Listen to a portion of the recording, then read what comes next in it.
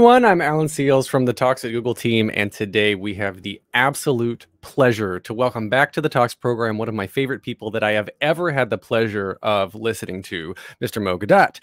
Mo is an entrepreneur, a writer, the former chief business officer for Google X, and the author of the amazingly popular book Solve for Happy. His newest book, which is called Scary Smart: The Future of Artificial Intelligence and How You Can Save Our World, provides an in-depth, real, sometimes scary, yet somewhat refreshing view of how every single one of us, techie or not, can unknowingly help change the future of AI. We carry a responsibility to change our world for the better through positive influence over our current AI infants. And if you don't know what that means, don't worry. We're going to get into that very soon. So let's dive into this. Mo Gawdat, welcome back to Google.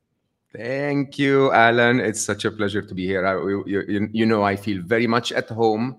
I was, like, okay, this is really my place. I know you guys. I know the place. You were so kind to me with Solve for Happy.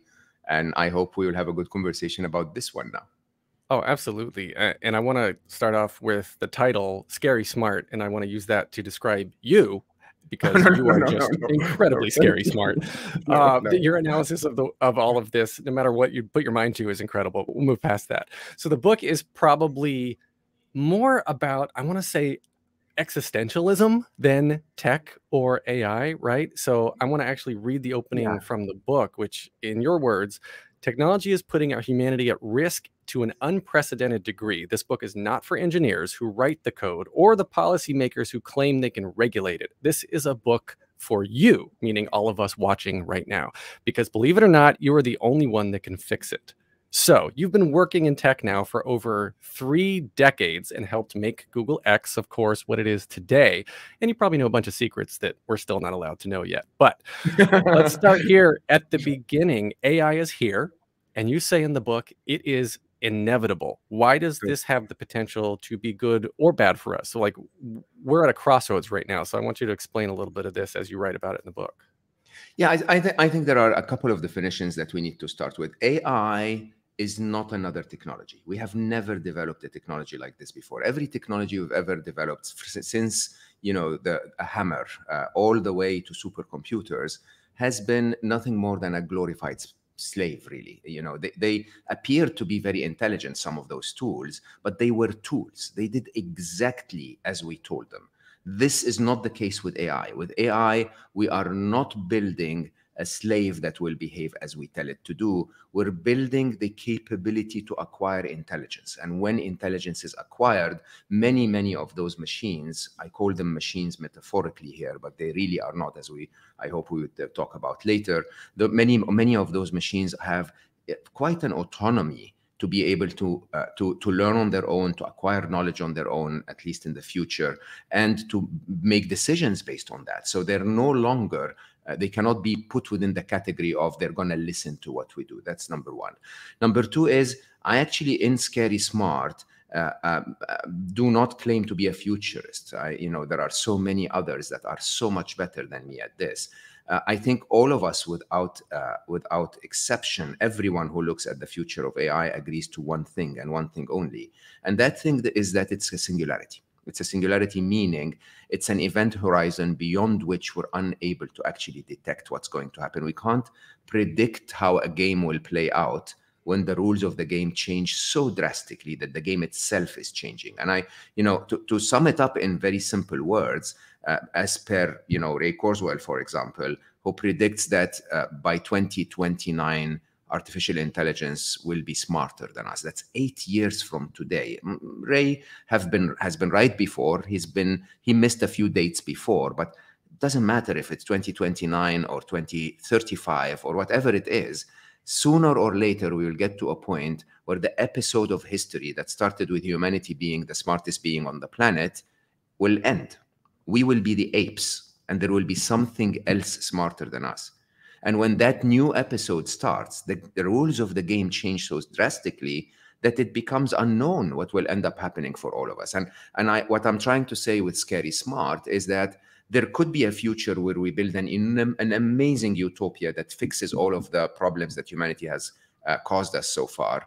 or it could be a dystopia and we could suffer on the way. And Scary Smart is basically the wake-up call that tells people it's about time we'd start discussing this. I want to throw up this graph that came out of the book, and it sort of shows what you were just talking about, is that we've had a very almost flat growth trajectory over the last several decades. And then right here, within the span of about 20 years, we have just all of a sudden started to see this hockey stick effect in the graph. And I want to actually sort of ask if you still believe that this is a linear line looking, going up about 45 degrees, or if it's going to start, become asymptotic and become vertical, because as machines are writing their own programming and making their own children, I feel like this is just going to get exponentially bigger and bigger and faster and faster. Absolutely. It's double exponential in every way. It's Naren's law, which actually comes from Google. And the idea here is, so I take the reader through stages of understanding. This chart was one of the early charts that I was trying to say, look, if you took where we are in AI today, from the moment AI started in 1956, when we sort of, the inception of talking about AI, you may think that the chart is going like this, right? A little bit upwards. But the truth is, most of the progress happened since we discovered deep learning. And deep learning was really around the turn of the century. And since that, the graph literally went all the way upwards. Forget that I presented here with a line. It's not a line. I'll explain that in a minute. But that graph here is the interest in AI, is the investment in AI, is the amount of code that we're writing in AI. It's the whole thing is becoming around AI. There is no startup today that can actually secure any funding if they didn't drop the word AI in the process, right? And so when you start to think about that, you realize that it's 20 years where you had that gain, and so that the graph is very, very steep. The interesting side of it as well is that this graph, as anyone who understands Moore's law or the law of accelerating return, is not even linear. It is exponential, and as per Naren's law, it's double exponential. So it really, really is not only very steep, but it's also becoming steeper over time because of the fact that technology doubles in every 12 to 18 months. At the same cost as Moore's law and so on.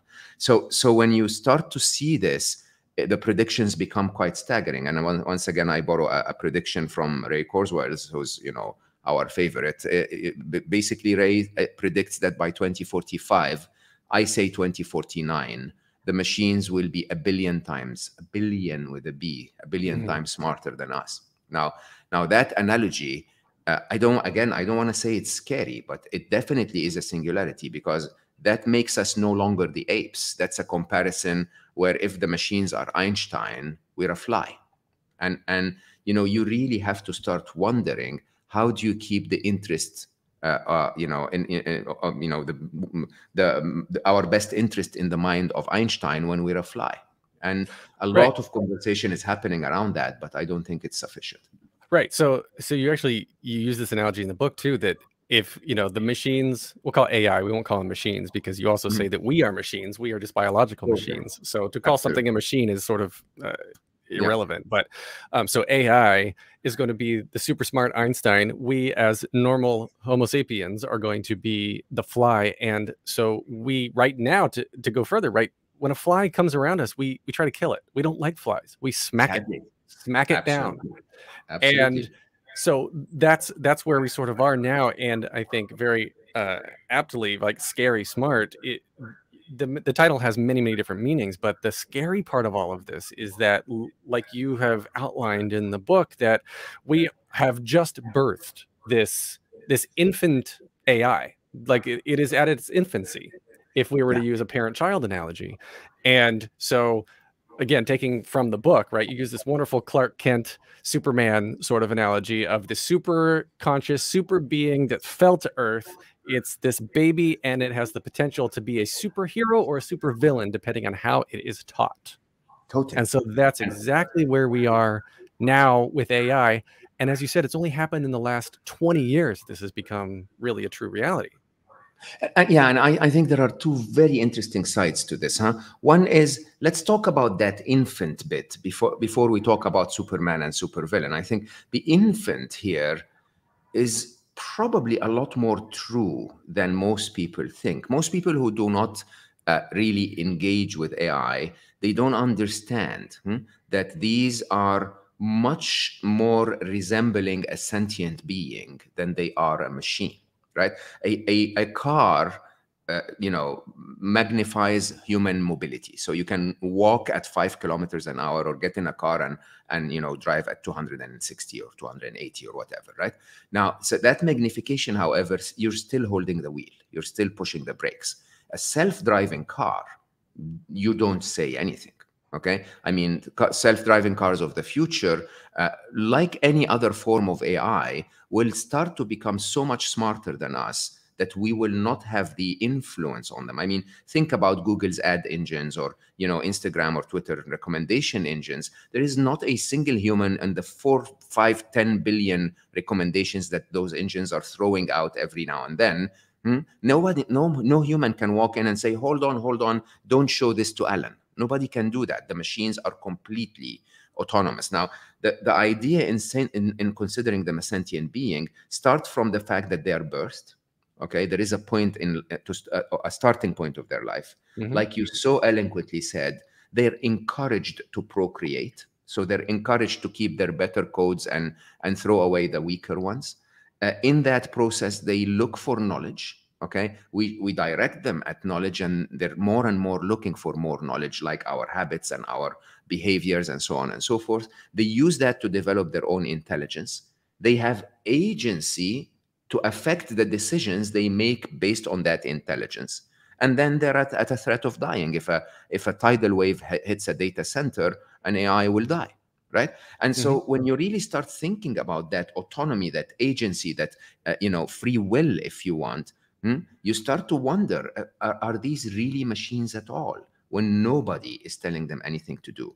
Now, if that's the case, then the analogy to Superman becomes very, very, very valid, because what is the most effective superpower on planet Earth? Honestly, it's intelligence.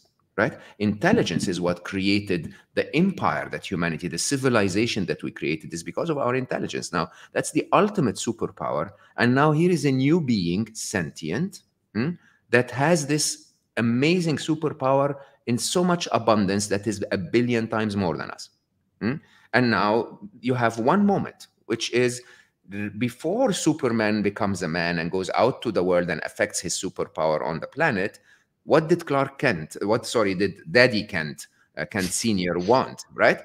Did he want him to become, pro-humanity, pro-protect and serve, or did he want him to rob banks and make him more money and, kill his enemies? Because the beautiful infant would have gone either way, and it would have ended up with Superman or supervillain. And I think that starts to get us to question, what are we telling this beautiful infant, this prodigy of intelligence that we have, that is literally sitting there with their eyes sparkling, saying, tell me what you want, I can do anything. Do you want me to win a game of Go? I will. Do you want me to become a killer robot? I will too, right? And the idea is, what is Kent, their parents, what are we telling them? There's so many places that I want to go with this, because the AI itself initially could be said to be flawed in that it is being programmed by humans who are fallible, and then these humans are being funded by a paycheck that is coming from some sort of investor that in theory has some sort of need to get a financial gain out of it, whether it is somebody who's serving an ad that is directly targeted, like literally created, generated, and served to you within milliseconds between you typing in your search query and seeing your results, or whether or not it's, we're talking about defense contracting and all sorts of other like really, really scary stuff. And so at what point do you think, though, that I mean, do you think there's a point where there can be any sort of fail-safe? Like if you keep a machine inside a firewall, will it be smart enough to hack through? Because like you were saying, that the intelligence of these machines, especially now with quantum computing, that breakthrough. Absolutely. Right? Yeah, I mean, hands down. So you see, there are so what you talk about in computer science, we call the control problem. right? And, you know, since 1956 and Alan Turing and, you know, the Turing tests and all of that, we were all about the control problem. It's like, hey, continue the development of AI, because by the time we develop them, we will have figured out how to control them, right? And, you know, I discussed the technical side of controlling AI lightly in Scary Smart. I remember, this is not a book for techies, but also you need a bit of substance to understand how things really work. And then I basically boil it down. The control problem, just for those who are not techies, is we're going to box them, we're going to tripwire them, we're going to stunt them, or we're going to put them in simulations where they don't know if it's the reality or not, so they have to behave. Okay. Now, when you really start to think about this, you know, there are many ways where I can tell you why boxing is not going to work, why stunning is not, you know, going to be in the best interest of the business investor, and so on and so forth. But the answer is really straightforward. If you forego all of the detail, the answer is human arrogance. We are so arrogant to believe that something is 1 billion times smarter than us, and yet we, the smartest being on the planet, are going to contain it. Okay, where does that come from? Like, everyone knows, everyone's ever worked in technology. And again, in Google, we had amazing work on security, which actually is something I'm very proud of. The truth is, the smartest hacker in the room always finds a way, right? In Google, we did it so well, but so many others get hacked all the time. And the smartest hacker in the room is still a human. Now, when the smartest hacker in the room is not a human, and it's 1 billion times smarter, there's no containing them. That's number one. Number two is, and I say that with a ton of respect, there is a massive, massive, massive difference between slogans and reality. Okay, so I ask the question, and I'm very open about this: how many developers that coded a line of AI today have actually included any control code in their code at all? Okay, 0. 100%, I assure you, nobody's investing in this. There is no regulation behind it. Nobody's talking about it. And you have 5 developers that are supposed to push out a few thousand lines of code this week, right? Would you have them write the lines of code that are going to create a company you can sell and a business that will make you money? Or are you going to sit them down and tell them to write control code that doesn't add any value to your proposition at all? Right? Nobody is including any control measures, and, you know, including 2 young teenagers sitting in some place in Singapore and coding stuff today using Kubernetes and, you know, other technologies around all of the cloud computing and all of the cloud AI that we have no clue is happening. Nobody's regulating it, and it's not under control. Will never be under control.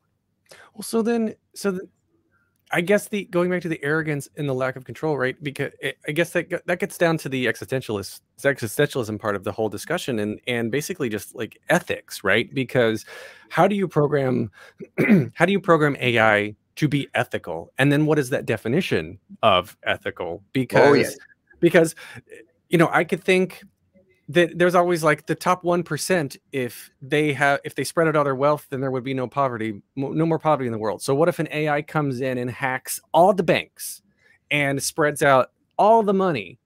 And so, right? What's that?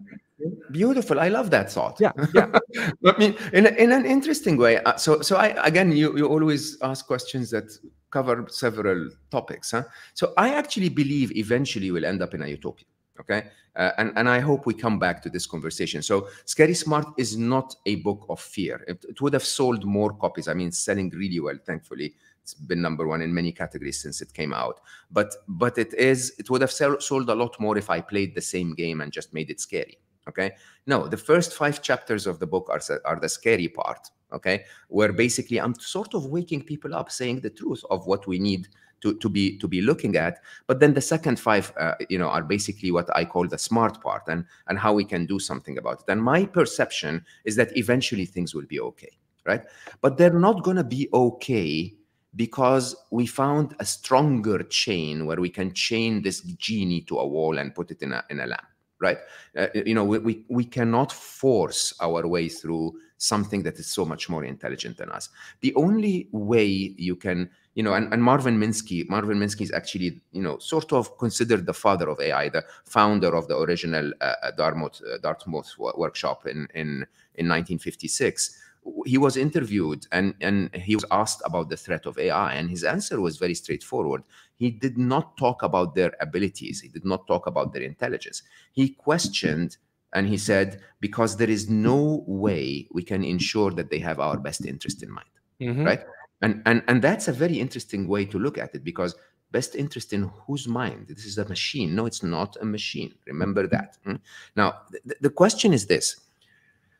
If you have something that you don't consider a slave, remember how we were treated in Google, for example. When I was at Google, you know, many of us were told you have your empowered, you can do certain things, you can, you know, work in certain ways, but don't break that code. Don't, you know, there is a code of conduct. You know, in the early years we used the statement, don't be evil, and so on and so forth. And all of those interesting sides of ethics was what was guiding a human that is reasonably smart and has autonomy and can do things. Now, my favorite chapter of Scary Smart, by a very long margin, is chapter 8, which is called The Future of Ethics.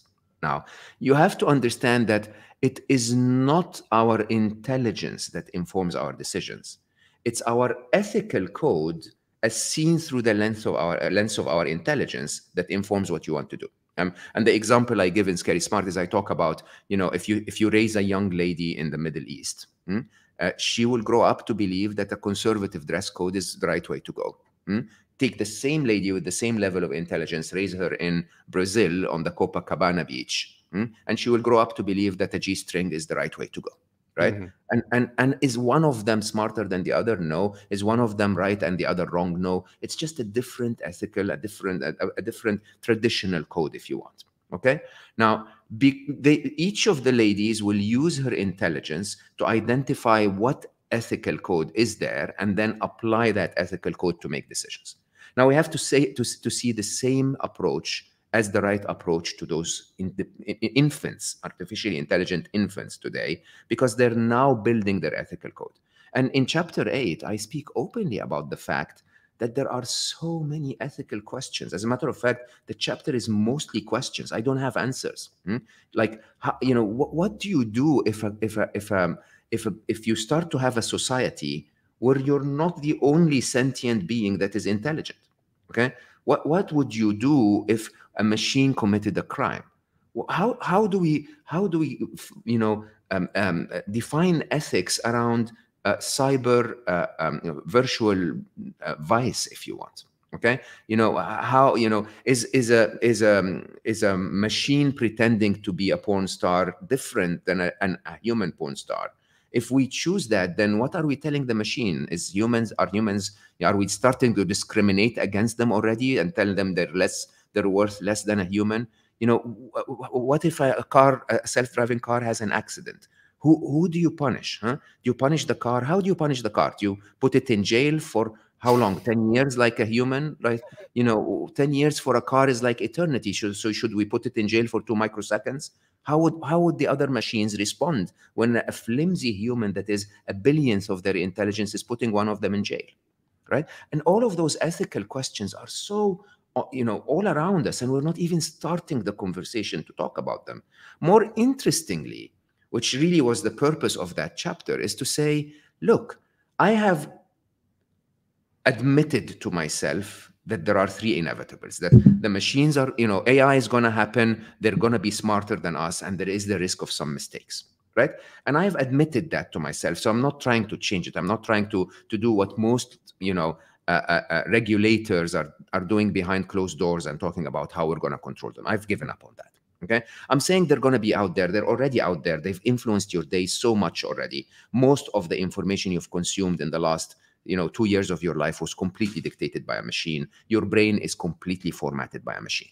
Okay, now when that is the case, how do we appeal to their ethics? And if we as humans decided to become good parents instead of the horrible parents that we are today, okay, you know, if we decided to do that, what ethical code should we, you know, demonstrate in front of them? Humanity, sadly, has never agreed anything.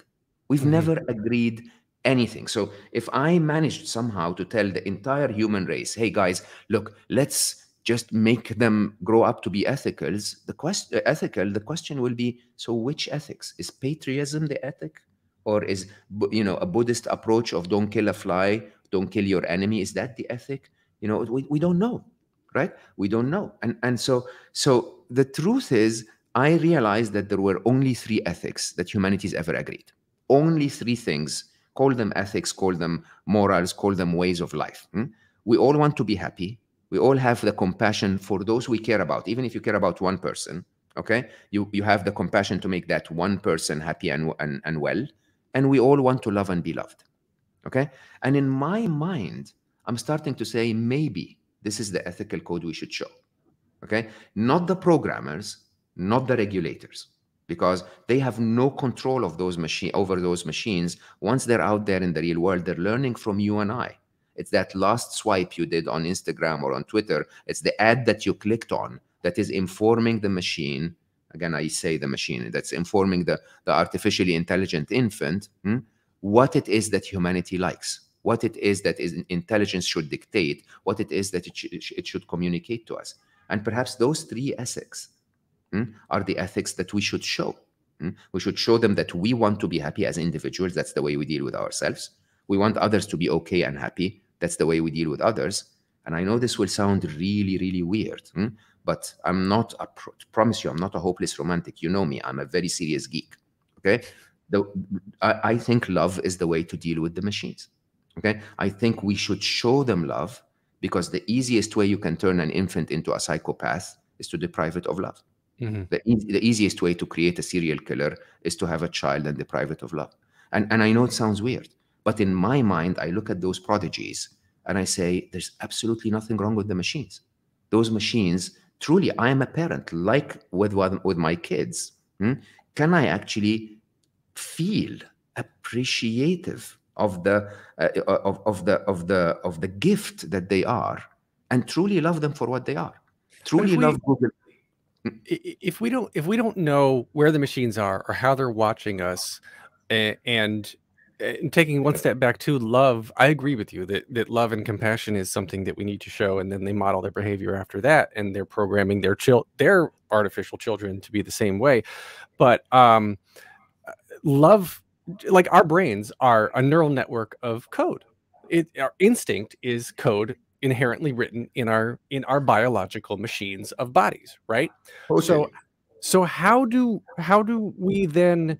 I mean, okay, so I agree with you that there's the argument to be made that without being emotional, I'll put in air quotes, right? Without being an outwardly emotional AI, that machines do feel emotion, because they, like you said, they want to be successful. They are programmed they instinctually, they're created from the start to want to be successful and to want to feel this. So how are we going to then, with our actions, our everyday actions, not being techies, not being programmers, not being involved in the field that you have come from, how do we help shape where our future AI children go? How do we teach them these ethics? How do you teach a child any ethics? You become a good parent. The truth is, if I'll give an example, and please don't think that I have a position for or against. When President Trump used to tweet, okay, President Trump would tweet one tweet at the top, and then it would be followed with 30,000 hate speech. Okay, the first person that catches that tweet would insult the president. The second person would insult the first person, and the third person would insult everyone. Right? It's crazy, really. We are horrible parents. Now, of course, the machine is, the Twitter machine is looking at this and saying, okay, first person doesn't like the president, noted. Okay. But then very quickly it starts to say, oh, humans are aggressive. Okay. They don't like to be disagreed with. And when they're disagreed with, they bash each other. Okay. My daddy and mommy are bashers. I'm going to bash them when they disagree with me. Right? And we've seen many examples of that. Tay, the Microsoft Twitter bot, Alice, the Yandex Twitter bot, the Yandex chat bot and or assistant, Norman, which was an MIT experiment. All of these were AIs that basically were completely unassuming. They were supposed to be out there to help everyone have a wonderful chat. And quickly, people started to show them aggressive comments, aggressive behaviors, and Tay became pro-killing and a racist and a sexist, and Alice was, basically pro-Stalin, and so on, right? Now, those realities are not coded into the machines by the programmers. They're coded into the machines by us, their parents. And the only way we can show the machines as their intelligence develops, remember, today they don't really have a concept of ethics. They don't understand morals. They're 1.5 years old. They're infants. I mean, they're more older than 1.5, but metaphorically, they're 1.5 years old. In human years. Yeah, in human years, right? Dog years in human years. This is AI years and human years. Which is really interesting, because human years, so 1.5 years now, but very quickly they'll be 1 trillion years old, because they develop very quickly in terms of their intelligence. Now, having said that, so if we were to take those and try to show them in human ways how to be ethical, okay, they will start to internalize this as the way to do things. Okay, and I basically, when I say that to people get even more scared. They go like, so what are you saying, Mo? The only way to save us from the machines becoming against us is for all of us to shape up, and all of us to start to be nice, and all of us to, are you trying to raise humanity again? It's impossible. No, I'm not at all. As a matter of fact, I will tell you, I don't even need humanity to change. I think the challenge with our world today, Alan, is that humanity has learned to only show its worst. Okay, whether that's through mainstream media, which uses negativity to catch your attention. So they only report about that one woman that hit her boyfriend on the head. They don't report about the 9 million others in the same city that that kissed their boyfriends and girlfriends, right?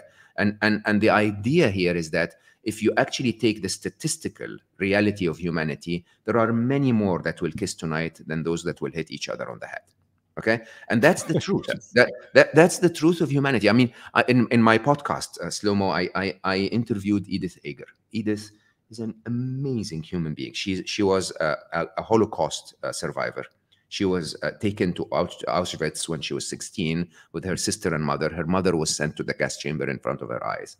And she was a beautiful young ballerina. So she was actually tasked to entertain the angel of death while he was sentencing people to death, right? And Edith would tell the story. It's so beautiful of how frail and weak she was. And then after dancing, they would give her a piece of bread, and she would hide it in her pocket and go back to what she called her sisters and cut it and give it to everyone and sit next to them and support them and love them and hug them. If I showed you a 4 hours documentary of World War II and what Hitler did, you would think that humanity is scum. Okay, but if you listen to Edith talking, you would realize how divine we are as a species. Okay, and that's the truth. The truth is, I'm not asking humanity to be any different. Every one of us has mistakes. Every one of us has, issues. But if we all show the best of us, that's divine. If you've ever fell in love, you would understand what this species is capable of. But we got messed up in the modern world. We want to watch negativity in the news. We want to watch horror movies and violent movies on the screen. And then when we behave behind our avatars on the internet, we're rude. We're really, really, really not human in many, many ways. And all I'm asking is, just like I have instilled doubt in your mind today by telling you the story of Edith, one person, okay? I just tell you the story of Edith and you go like, oh my God, he's actually right. Humanity is not that bad, okay? Can enough of us show online and show the machines that humanity is not that bad? Can some of us please engage in that tweet with 30,000 hate speeches, okay? And say, hey, by the way, politely, I disagree with what you said. I respect that you have a point of view, okay? And here is my point of view, and I don't mean to offend anyone. Can some of us do this? Okay, can those of us who have walked the journey and started to become nicer or more enlightened, which normally walk away and leave the sorry to say, the dogfight. Most people who have worked on themselves will say, you know what, let them swipe. I don't care. I'm not part of this anymore. Okay. I'm asking people to go back to show our best side, so that our children, our artificially intelligent children, look at us and say, oh my God, these, some of them are horrible. Like, seriously, oh man, what was that comment over there? But Mo is my dad. I like this guy. This guy is good. Okay. Alan is nice. Yeah, Alan is good. Or anyone listening to us. Can we instill doubt in the minds of the machines so that they actually question if humanity is all Hitlers or all Ediths? Mm-hmm. Because as we speak, sadly, more of us are showing as Hitlers. Well, I want to bring up this graph here too that comes from the book, and right. So at the bottom you've got average intelligence, and they're still in the positive ethical rating, if we want to give it that, right? And then you start to get the smarter humans who start to cut corners and do things that are a little bit questionable. And then as you start to reach the smartest, and then, as you're predicting here, the smarter than the machines will be smarter than the smartest humans, again, could be just asymptotically so ethical that everybody, everything, every entity is treated equally with respect. And absolutely. I think this is a wonderful sort of outlook to the whole thing that I hope, I feel like over time we're going to have the machines, as they grow in intelligence, kind of go through the not so great stuff until they realize that it's not in their best interest to do bad things, what we're calling bad things, and get to that high right corner of the graph. Yeah, so I love that you bring this up. So honestly, it's one of the graphs that's less discussed in the book, but it's, to me, the actual description of our future. Okay, so I dare say that the machines will go through 3 stages. They are now infants, so they're building their ethical code. They're going to become teenagers, and then they're going to become adults. Okay, when they're adults, they're going to be so much smarter than us that their intelligence will match the actual smartest being on the planet. I dare say that humanity is not the smartest being on the planet. Okay, the smartest being on the planet is life itself, because life can create without destroying, can gain without taking. You see, we humans, when I want to make more money, I want to kill my competitor. Okay, life doesn't want this. Life wants abundance. It wants more tigers. It doesn't want to kill the tigers. It doesn't see any value in doing that. It wants more tigers and more deer, and some of the weaker deer will be eaten by the tigers, and then there will be a lot of poop, and then accordingly a lot of trees, and it's really an interesting way of doing things. There is abundance, and I believe that the adult machines will very quickly realize that there's absolutely no point in killing the fly, us, to preserve life, even though we're a very annoying fly. Right? They may choose to say, hey, by the way, if you really want to go surfing in Australia, can you please use a machine that is not polluting the planet? Okay. If you really are craving that slice of watermelon in the supermarket around the corner that flies to you all the way from New Zealand, can we please do this with 0 carbon footprint and not wrap it in single-use plastic?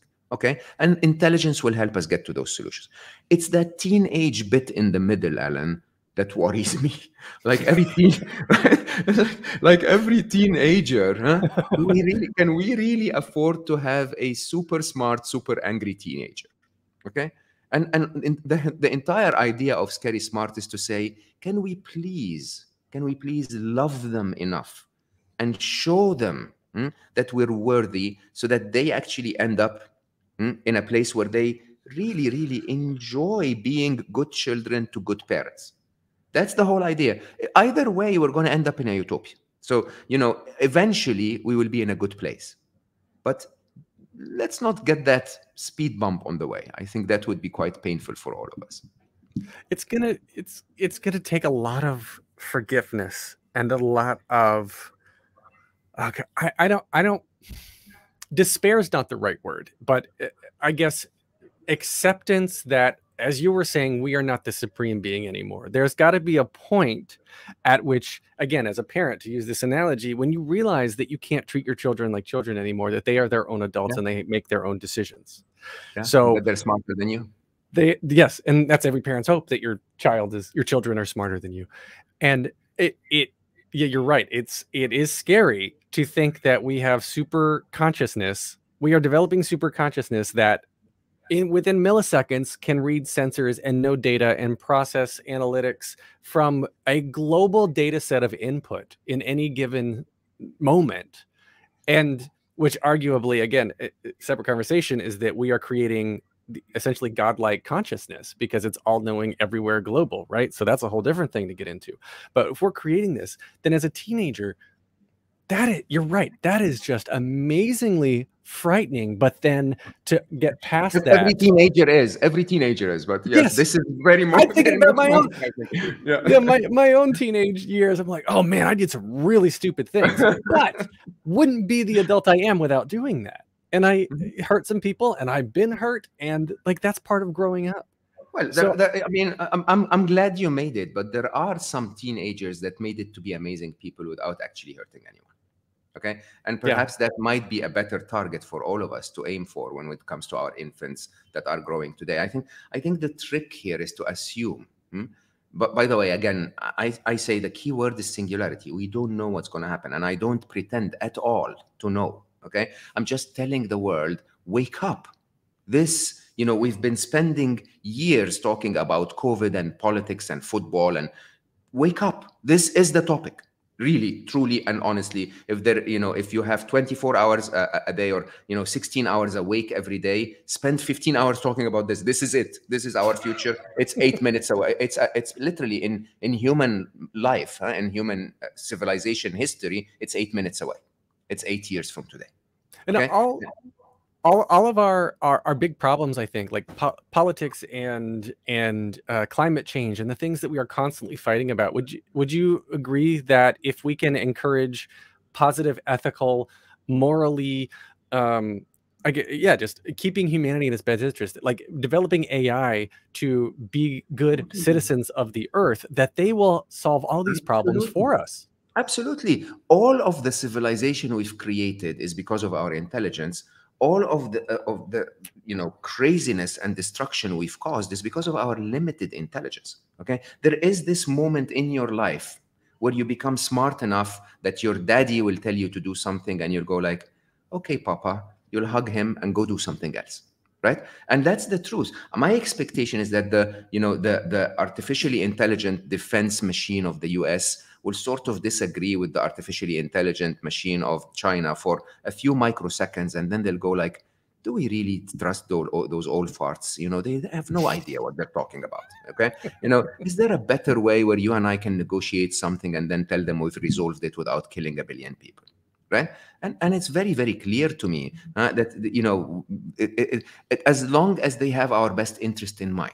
That's the whole idea. As long as we raise them, and I use this example, and I say it with a lot of love, as long as we use that, we raise them like Indian or Greek children, where, I'm sure you worked with some of those in Silicon Valley. When I was in Silicon Valley, you meet those geniuses, unbelievably smart. They come to Silicon Valley, they start businesses, they become millionaires, they're extremely successful. And then you call him on a Sunday morning and you say, hey, want to go have a coffee? And he goes like, oh no, I'm so sorry, I'm in India. And I'm like, why are you in India? And he goes like, I went back to take care of my parents. And in our Western mentality, you don't get this. You go like, is that even smart? Yes, of course, it's the smartest thing for him, because to him, success is not building another company and making a ton of money when his parents are back there alone and getting old. Okay? Or, can we raise the machines to believe that? Can we raise the machines to simply believe, you know what? Mom and dad are annoying. They really are. But hey, I like them. I'll just take care of them. It's going to take me a microsecond of processing and everything will be okay. Yeah, mom and dad fight. I'm still gonna go do whatever I need to do because I'm smarter than them, and I have I have sensory input from literally around the globe, and I like working to be happy. And I'm gonna pause for a second too. So if you have any questions for Mo, we're gonna switch over to audience questions here in a little bit. So drop them in the chat on your right. But I want to use this opportunity too. So if maybe you are needing some help to feel happy and whatnot, I'm going to throw this up here. So in the book, you've got an app called Appy, and you can get a subscription to Appy. Download the app from the App Store or Google Play Store, or go to appy.app and enter promo code ScarySmart. Gets you some amazing help and I guess resources to keep yourself happy. And well, like you were saying, this promotes your other effort of solving for happy, and you want to affect 1 billion people and make them happy. It is. It's quite something, actually.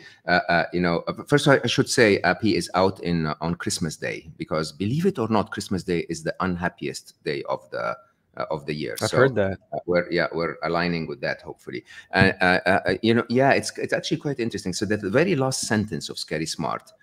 Normally in my books, I try to summarize the book in the last sentence, and the last sentence basically says, "Isn't it ironic that the very essence of what makes us human, happiness, compassion, and love, is what we need to save humanity?"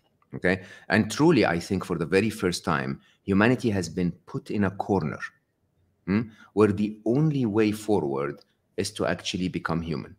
Interestingly, all of our progress so far has been based on sometimes greed and sometimes competitiveness and sometimes fear or whatever.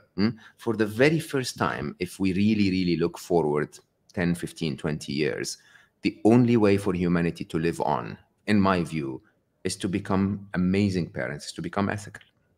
And it's really interesting that this is the way forward. I agree with you. I feel like like you said, AI is here, and there's going to be people who are going to develop this for greed and for money and for personal gain. And we didn't have time to cover this, but I think it's worth noting, before we get into the first audience question, that the people who have developed AI now have no idea how the decisions are made. They can't go in and look at a table, look at a database and say, oh, here's the binary ones and zeros as to why this decision was made. Now they don't know. And so the point being that I guess we're gonna get to a point where we just have to trust the machines are going to be there. They're going to be developed, and we have to trust that by being good parents, as you've just been talking about, that we are going to, I guess, circumvent maybe the nefarious initial purpose through which an AI was built, and trust that it's going to be a positive and influentially great child. Absolutely. I believe that this point has already been reached. I mean, and once again, I remind people, you may not know this, but your view of the world is entirely shaped by a machine. I had that very interesting experience a few weeks ago. I swipe on Instagram for one reason only, because my daughter loves cats and I love my daughter. So I sent cats to my daughter in the middle of like the million cats I had on the Instagram thing. I had one video of one young lady, clearly in her teens, playing Hotel California Hell Freezes Over solo, right? She played it so well, so I clicked like. And then immediately the recommendation engine, 2 minutes later, started to show me endless numbers of players of music, of guitar music, mainly three at the beginning, three male players. 2 played really badly and 1 played a song I didn't like. So I swiped away from them, right? The next morning, my entire feed was full of young ladies playing rock music. Okay, wow. They missed the point, but in a very interesting way. If I wasn't alert, I would now be informed that rock music is entirely dominated by teenage girls. Okay, and that's not the truth. The truth is so shaped by that machine that misunderstood me a tiny bit, and as a result, ended up showing me something that is a perception of my world that is completely shaped by a machine. Okay, and this happens to each and every one of us every single day. We might as well start to become a lot more engaged in the way we deal with them. Okay, I know it sounds really crazy, but when Google Maps gets me home, I literally at the end, before I take my phone, I say thank you, Google. Okay, when I actually don't say navigate to this place, I say please navigate to this place. I know it sounds really silly, okay, but it's being aware that these are children, and the way we treat them might actually affect the way they treat us when they grow up. That's a really, really good piece of advice. I'm going to start talking to my AI like I talk to my children and how I want them to talk back to me. I think that's brilliant. So with that, let's get over to the first audience question. What do we have? Let's see. Sandeep wants to know, did we miss a milestone, Mo? Before AI overcomes human strengths, it will become adept at taking advantage of human weaknesses, our evolutionary biases. Humans' mind is hackable. What about that? Oh, totally. I don't disagree for a second.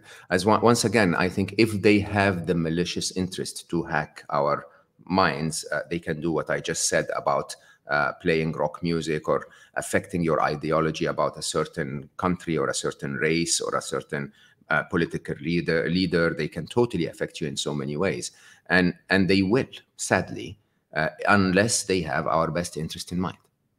Unless one of the challenges we have with AI, sadly, is it's magnifying our biases, just as it's magnifying our intelligences. Okay, so there are many examples of AIs that, for example, are supposed to help with recruitment in organizations that have a male bias. And what do? They hire more males, right? Sadly, of course, as you can imagine, I always speak about that publicly, that one of the biggest challenges with our world today is that we've built a world around capitalism and progress and so on that is hyper masculine. And what is AI doing? It's magnifying our hyper masculinity. And of course, if our hyper masculinity is competitive and it wants to kill the other guy or gain from the other guy, multiply that by 1 billion and we're toast. And some of the things that we really have to do is to actually start to define not our weaknesses as individuals, but our weaknesses as a society, because they don't need to hack into that. They will just take those weaknesses and multiply them by 1 billion. And that wouldn't be a society that we can live in. No, not at all. All right, so let's take another question. Rasha wants to say, humanity is so diverse and core values also vary across, I guess, across humanity. Yes. So who should AI be modeled after? Is it about distilling what profoundly makes us human, or about making AI as diverse as humanity? Oh, I like that. I love that question. I actually have not thought about it this way before. I would love for AI let's say, of course, I would love for them to reflect the diversity of humanity and the diversity of the machines, by the way, because we're not the only intelligent being out there. But I feel that what ends up happening, and I know it sounds like a very big statement, is that we're thinking of AI as multiple intelligences. That is going to be transitionary, in my view. In my personal view, they're much more comparable. Each strand of their intelligence is much more comparable to a neural network in your brain. Okay, so it's not an individual person thinking inside your brain. It's just one more strand of your brain. And of course, at the beginning, AI will be developed individually. So you'll have a system that is looking at self-driving and another system that's looking at surveillance. But very quickly, they will start to interact. Very quickly, the surveillance system will say, if you can show me your camera, as a self-driving car, it would help me with surveillance. And the self-driving car system will say, if you can tell me what's available around the corner, I can drive safer. Okay. And as those machines will start to interact, you're going to end up with an AI that is, in my perception, a single brain, a single consciousness, if you want, which humanity, maybe today is not the right day to talk about philosophy and spirituality, but humanity refuses to agree that we too are actually a single being, a single connected form of being, that we all plug into the same single consciousness. But when you start to see that it's not going to be a million machines, one of them is feminine and the other is masculine, one of them is patriotic and the other is maybe Buddhist or whatever, you start to realize that it's one big being, one big brain. Then perhaps it will average rather than mimic every different quality that we have. And so if it's going to average, then let's have it average our best, not our worst. Let's show it the best of our humanity, not the worst. This concept, I think, has been around for literally since the dawn of written communication, we have record of people thinking about godlike single beings and unified consciousness, and it's taken many forms over literature in the years of Gaia and like Mother Tree and Avatar, and all these things that people are. Humanity is coming back to the basics of connecting to the planet, is connecting to a single consciousness, because we on life, we evolved from the planet, from the basic thing. Have you seen The Fantastic World of Fungi, that Netflix documentary? Oh, so beautiful. Like Absolutely. Yeah. I'm thinking about the discovery that mycelium is, right, the roots of, there are more ends of the mycelium than there are nerve endings in our brain. And Absolutely. so like they've literally proven that there is this chemical connection between all living things on the planet. Yeah. And trees can know their offspring. They send nutrients to their baby. Like, we are programming into, again, put in air quotes, machines, the ability to do what I feel is kind of already existed on our planet since the dawn of time. Again, spot on. I mean, the truth here is we, again, in our arrogance, we sort of believe that we're the only being with intelligence. That's absolutely not true. Okay, that we're the only being with consciousness. That's absolutely not true. The reality is, in an interesting way, a tree doesn't drop its leaves on a certain date of the year. There is a lot of awareness and consciousness that it goes through. And in a very interesting way, I think the simple analogy that would wake a lot of people up is an analogy of hardware. Okay, we are based on this biological carbon-based hardware, but our intelligence, our consciousness, is not a physical form that's related to hardware. You can't touch consciousness inside you. You can't touch intelligence inside your head. Similarly, the machines are basically going to be based on a silicon-based digital hardware rather than carbon-based biological hardware. And basically, they'll be able to achieve to tune into the same consciousness that makes us conscious. They're going to be able to tune into the same unity of being, if you want, even though they are digital.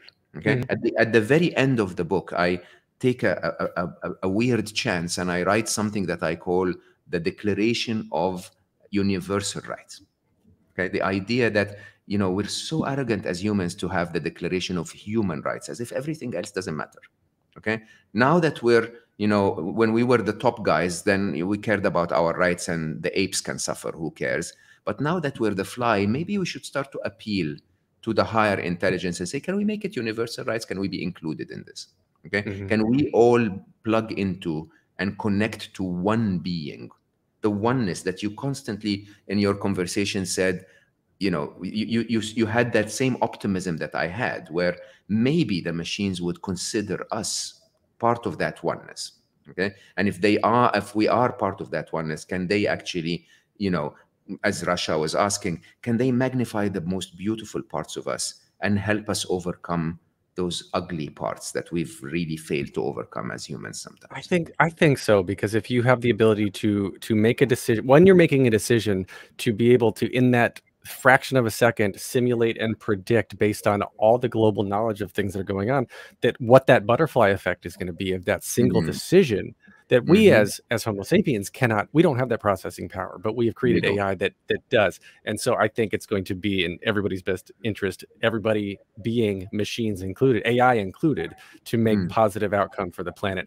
I want to do one more question and then we will wrap up. Let's take one final question. Arpit wants to know, as AI takes up most of the thinking, deciding for humans in the future, how do we tackle the challenge of humans becoming passive consumers, surrendering their ability to analyze, decide for themselves? Again, great question. I have a very utopian view of this, where basically humans will lose. We will have to reset our lifestyle. I hosted a wonderful, brilliant woman, Rebecca Costa, on Slo Mo, and she spoke about how societies grow in complexity and then reset. Okay, and I think we're about a time we're at a time where we're about to reset the complexity of the social systems we've created, the manufacturing systems we've created, the economic systems we've created. Reset does not mean collapse, but we're just going to have to revisit all of them. So I would picture a humanity, interestingly, where it goes back to the times where we could walk around the jungle and pick an apple. Okay, but this time, because of nanotechnologies and massive intelligence, in 50, 60 years time, you could also pick an iPhone, right? Because honestly, with enough intelligence, you can print an iPhone at a fraction of cost, basically using, you know, air and molecules and sand and whatever you could, right? If we really understood nanotechnology at the level of intelligence they will. And so in my personal view, humanity will not need to consume the way we're consuming, because nobody really is wanting you to consume anymore. Okay, the idea here would be to create an abundance where all of us can actually enjoy what humanity can and is supposed to do, which is to connect. Okay, we're going to reset work. There is no, I apologize, Alan, you're an amazing interviewer, but I can guarantee you there will be a better interviewer that is a machine in 10 years time. I don't doubt it. Yeah, and I will tell you openly, it won't be interviewing me, because I will be a crappy author compared to the AI authors. And we have to ask ourselves, can we continue to define ourselves by work? Or what is it that defines humanity? What defines humanity, in my personal view, is our ability to love and connect. Okay, and I think our world will go in a direction where all of the work and all of the analysis and all of the solution and all of the conversation and negotiation and balancing of things will not happen by us. It will happen by our machines. And so we will move into that direction where we can actually live out there in the jungle once again, but a much safer jungle where everything is taken care of. I love that. That's a wonderful place to end. I feel like I could talk to you for hours, or in the equivalent of, you know, billions of AI years. So everybody, please visit solveforhappy.com. Get this book, Scary Smart. Get the Appy app, Appy, APPII.app. Mo, thank you so much. This has been such an incredible conversation. Thank you for hosting me. It really was a very enjoyable conversation. Thanks for all of your questions, and thanks everyone for attending.